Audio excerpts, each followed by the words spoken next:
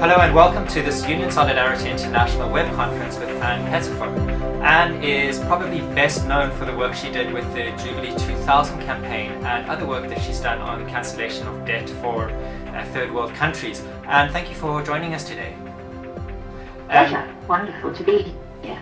And the thing that strikes us is you've done a lot to work with debt in the third world, and it now seems that problem has moved into the first world and we have a sovereign debt crisis that's affecting the whole economy. So what can we learn from that, and where does that leave us? Well, that's the point. I mean, what happened was 80s and the 90s, I was really very deeply concerned about the impact of sovereign debt on the ability of poor countries, mainly in Africa and Latin America and some in Asia, to recover from crisis. And of course, by being debtors, they became effectively enslaved to the international financial institutions, the crediting institutions, and creditor governments. And so the work was about how to free them up, if you like, to become more independent, what economists call policy autonomy. And that ended at the end of 2000. And when I looked up, I had spent 3 years at the New Economics Foundation after that.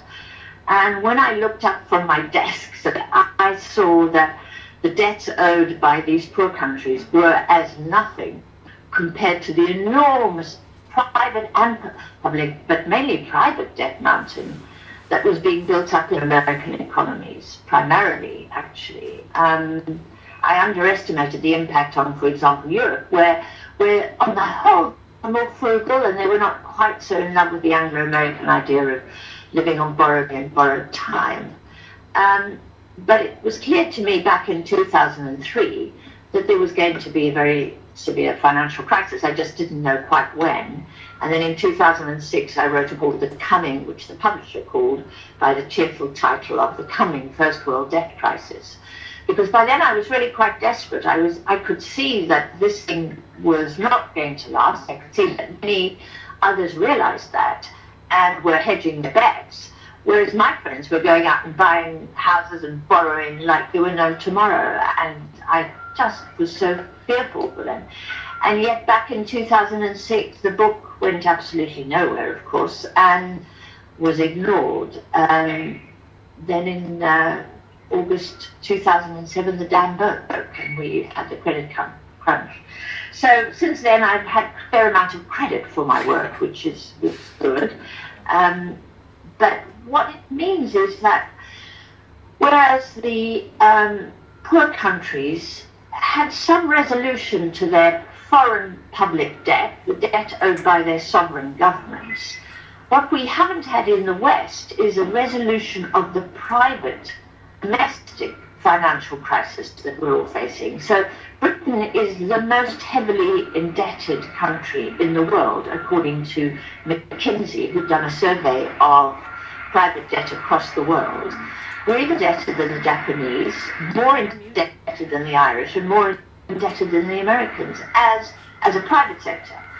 And that's the debts. The banks are the big problem. They have enormous debts and liabilities, which is why they can't lend right now. It's also corporate debt. There's been much talk about corporations hoarding cash. The reason they're hoarding cash is that they're outstanding debts, and they are really, really worried because they don't have customers coming through them, and they therefore have to hang on to their cash in case the banks demand repayment in a very short time. And then there's individuals who've got credit card debt, which, by the way, fell after the crisis here in Britain, but is now rising again. Above all, they've got mortgage, and for some very strange reason, largely to do with Russian oligarchs, money is pouring into Britain and into London. House prices up, but only until interest rates rise, and then I think many people with mortgage debts in Britain will lose out. So where we are at the moment is that this big overhang of private debt, which is a real problem, has not been addressed. In fact, the government is obsessed with this tiny, what I regard as a really relatively small debt, which is the public debt. Public debt is for Britain, is about 67% of GDP. Private debt is close to 600% of GDP. The government's turning a blind eye to that, not doing anything about it. But obsessed by, because we're of course, public debt. In America, they have a better understanding of they have a better understanding of the problem of private debt, and they have been trying to deleverage it. And that's been done quite by, for example, forcing people to be foreclosed upon, to lose their homes, hand over the keys, because they can't pay back the mortgage, the bank takes back and tries to sell it on. And so you see a dip in the private debt levels of the Americans, which actually is beginning to rise again now. So they're attempting to look at this private interest. We're not doing anything at all like that. And my second point is this: there's two ways to deal with the debt. By now it's probably my 10th one. There's two to deal with private debt. Two fundamental ways. The first way is to say, this is never going to mortgage. This company will never be able to pay it back. Business is too bad. It's just a zombie company. We have the phenomenon of zombie corporations, and therefore we're going to have to write it off. So the bankruptcy process, let's go to the courts, let's manage this bank, let's write it off. That's one way with the debt. The other way to deal with the debt is to generate income so that it can be paid back. And the best way to generate income, as anybody who's ever, is to create jobs. That way, Mrs. Jones can pay back her mortgage if she's got an income. That could save the banks. And the companies who are hoarding cash and who are in difficulty, who are zombie companies, will begin, she'll start shopping with them. Activity will begin. That'll clean up the balance sheets and restore us to normal. Not back to normal. But the government, the European governments, the IMF, the US, these institutions want to address that issue.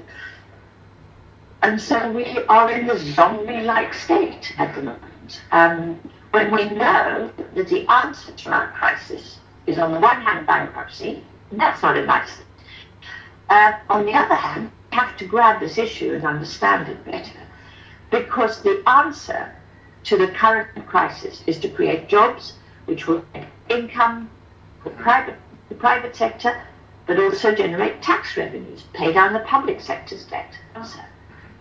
And it's not the answer that the ideologues in governments across Europe are willing to hear. Sorry if that went on for a bit too long. Not at all. That was absolutely perfect, and it sounds like we're in a difficult position because the problem is being misdiagnosed in Europe for ideological reasons. And you're suggesting the twofold solution. One is the one, I think Michael Hudson's done a lot of work on, the call for a mass debt jubilee or debt write-down. So one is the sense that we need to, as much as possible, go bankrupt or cancel the debt or essentially get rid of it. And the other is that we need to create employment. And how governments in Europe, and particularly in the UK, are wedded to the idea of the private sector is going to create this employment. It doesn't seem to be happening. So how do we create employment? How do we pay for it? And what kind of employment should it be? What kind of job should be created? And the reason I ask that question is because I know that you have done work on the Green New Deal, for example, which I'm curious to know what that is and what it would look like. Right. Well, yes. Well, there's several big questions in there. And first of all, I want to say this, that the British public and the European public have been befuddled by politicians who have argued that the public balance sheet, the public deficit, the public debt is pretty much like your own credit card debt. And those are the literal words he said to the October 20 Tory Party conference. The government's deficit, your credit card, he said. And the public have swallowed that on the whole, but they're beginning to change their minds. They're beginning to understand, thanks to the work of lots of good people, like Michael Hudson, that actually no, the public budget is not at all like my budget. I think it's really important for us to get that into our heads. You and I can increase our income, we can cut back on our spending, and we can balance our books. We can decide to take in a lodger to increase our income. We can decide not to have a summer holiday. We can manage our budget down again. The government cannot do that. The government's budget and its deficit, its overdraft, if you like, is entirely dependent on what the whole of the economy does. You and I can balance our budgets even if the rest of the economy doesn't do the same. Now, of course, if everybody balanced their budgets simultaneously, of course that would have an impact on the economy. Just as individuals, what we do is not at all like what the government does. So I just want us to get that into our heads.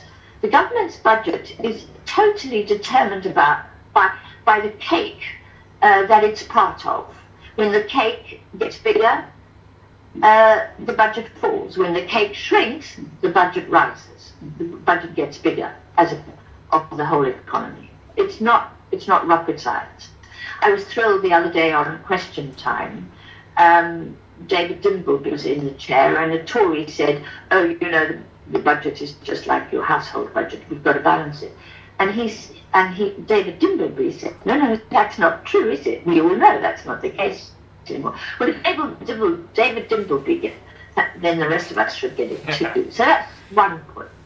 The second point is, where do we get the money from? Well, my answer to, and I'm very glad to see that Adair Turner last week, and Martin in today's Financial Times are promoting Adair. And it's not new, but as the Bank of England, 1694. And my idea is that we can't raise money through taxation, because right now,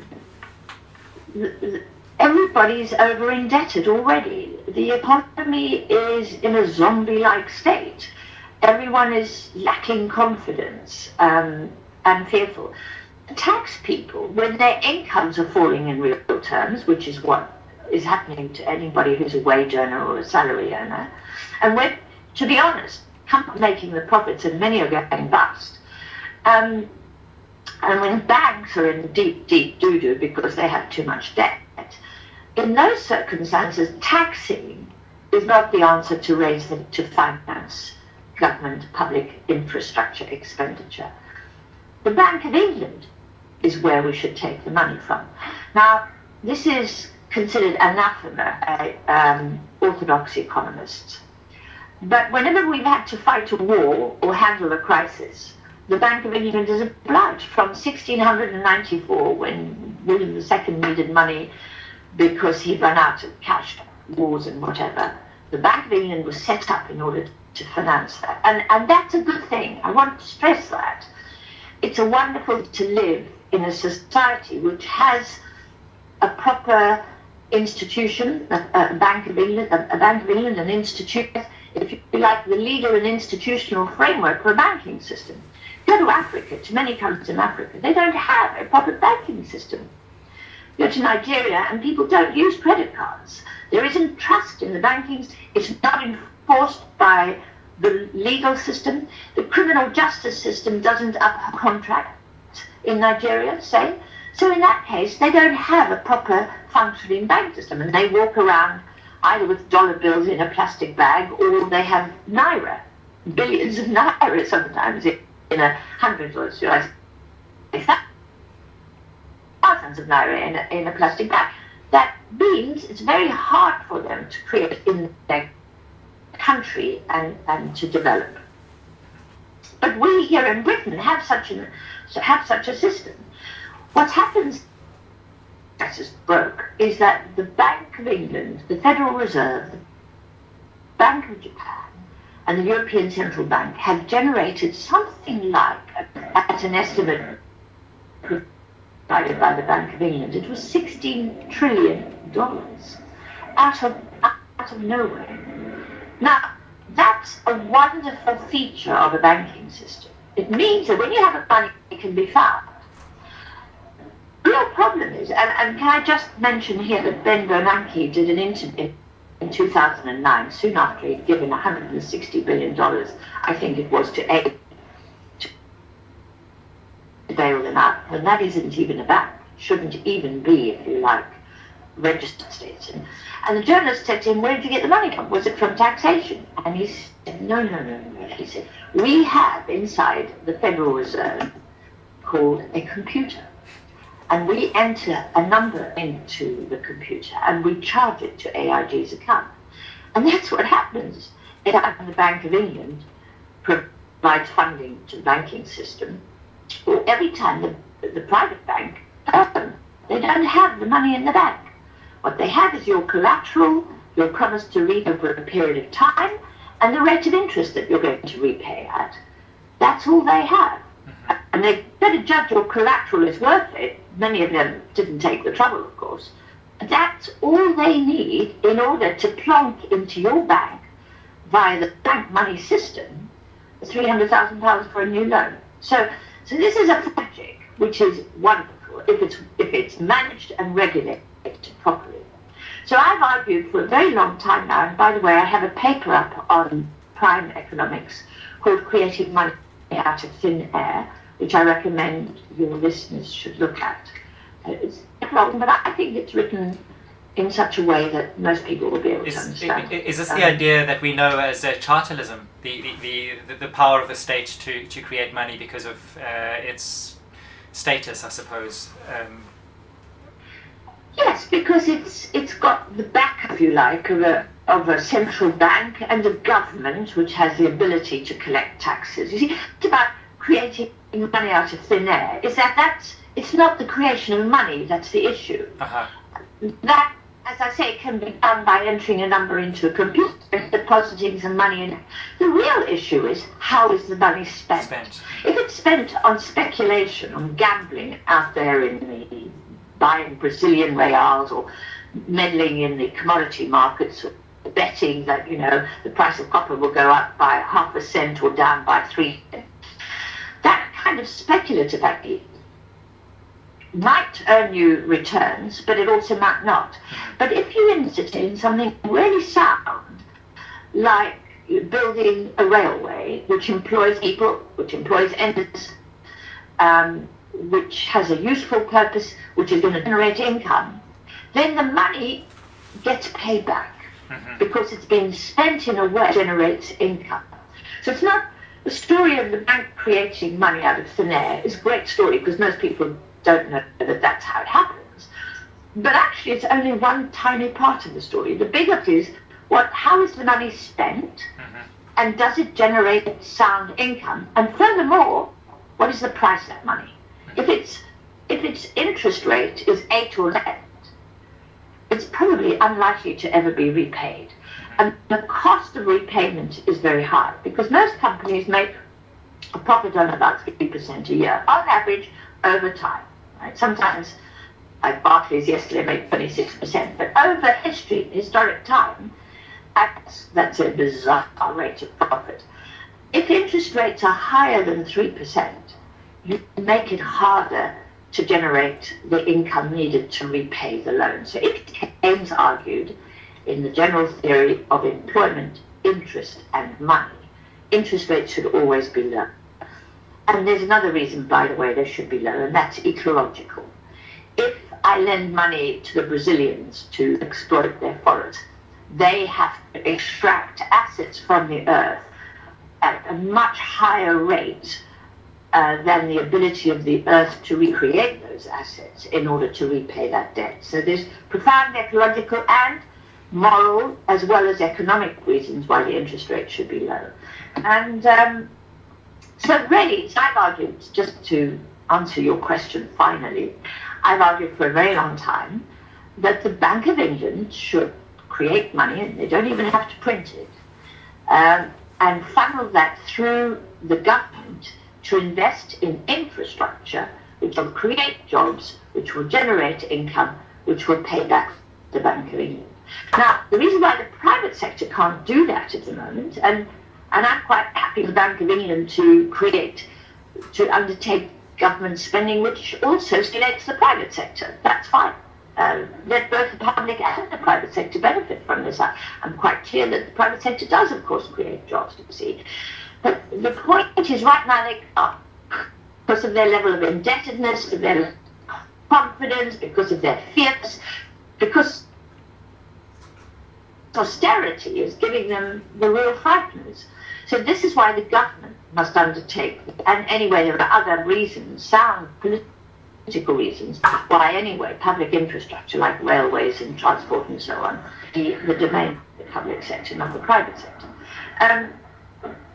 And you know, by keep the system stable, we manage it, we create the money, we spend it wisely, investing in sound projects, we generate income, which is wages and salary profits, as well as revenues, that pays back the original loan, and the thing ticks nicely. It's when you allow the system to be unregulated, so that I can create credit for gambling and speculation, which is what the banking, or when you give me the freedom to charge 15% on a loan, because gosh, earning 15% on something I created of thin air is a form of wonderful magic. You know, if I go and grow tomatoes, I have to dig the earth and wait for the sun to shine. I have to employ labor, who might be difficult, and go on strike. But if I want to create money, all I do is enter a number into a computer and charge 15% for it. Wow, wonderful. That's why we have to regulate the rate of interest. We have to manage that system. It's different from growing money is different from growing tomatoes. And if we do that, we can finance the recovery, we can finance the creation of jobs, which will generate income, which will begin the process of solving our problem. Okay, so to me this idea of making money out of thin air sounds like magic. But what you're saying is, by taking that magic money and investing it into the productive economy and making real things out of it, you turn magic money into real money, which gets the economy moving. One of the other things that you've done a lot of work on is the idea of ethics in finance and the importance of ethics, and how do you do that? How do you make sure there is some kind of an ethical framework? Presumably you need institutions to make that happen. So what kind of institutions, what kind of regulation, what kind of framework do we need for our financial system to make it serve people and planet rather than financiers? Well, now you're getting me onto a really big subject, actually, and one in which I'm not really very expert. But the ethical framework actually ought to be set by institutions whose job it is to set ethical frameworks, and those are, on the whole, the faith organizations. My concern is that almost all of our public institutions have been organizations today obsessed by sex, homosexuality, gay marriage, oh my God, that stuff. Nobody's talking about usury. Nobody's talking about the exploitation of the poor by the rich. No, they're talking about gay marriage and homosexuality and so on. Incredibly, so that it seems to me that the church, at least in my part of the world, has been corrupt and turned into something which is not what it's about. And then there's the whole child abuse stuff, which is, of course, all about sexuality. You know? I mean, please help us. So we lack a public faith institution that can set moral standards and that can, if you like, give society the standards and the what's the word I want? You know, that we could all live up to. This is no longer happening. I mean, there was a time when the church would punish people for being usurers. You know, you were expelled from the Catholic Church. Your daughter was not allowed to be married in church if you were a usurer, and you couldn't be buried in sacred soil. And usurers were very conscious of that and very unhappy about that. They wanted the imprimatur, if you like, of the church. The church no longer has that kind of impact on society. We ignore the church on the whole when it comes to matters of money and finance. So there's that problem. There are other institutions that could also set those ethical standards, including the universities and including the economics department. They too, I'm afraid, lost what Adam Smith had. Adam Smith had a sense of morals and of the importance of morals in doing business. We've lost that too. So the universities don't give us that. We have lost our way. We've allowed money to corrupt every institution that exists. And I find that really fearful. So to revive those ethical standards, we need to pay attention to the institutions whose job it is to do that. And I castigate the church regularly for this, my high and mighty place, which is really very arrogant. But I do feel it strongly. I come from a countryside. The church, in some parts, played a very strong role in condemning apartheid, and made it very hard for those in favour of apartheid to defend their position. There was a church that went along with it, but then they began to develop dissidents as well, and then it became very hard for the government to maintain that legal and political position in the face of opposition from faith organisations. But I don't see that happening now. We need to re-elect churches, we need to reinvigorate our universities, and we need to reinvigorate any of the institutions, charitable and otherwise, that could play this role. But first of all, we have to recognize that money is corrupted, almost all of us. You know, the fact that we can have credit cards, we can do as we please, we can go on holidays, we can travel, we can gamble and speculate in ways that our forebears weren't able to do. I think that's, we've all got to examine our consciences and the impact that's had on us and on our communities. Sorry about that little hobby. No, not at all. In fact, it reminds me of the quote from the Latin American priest, and I forget who it was, but it's the one that says something like, "When I fed the poor, they called me a saint. When I asked why the poor had no food, they called me a communist."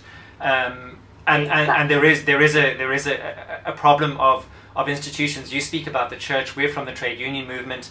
We see how the trade unions could also form that kind of... we have values as well, solidarity and things like that, and those values are not strong in society anymore, and we need to find a way to do that.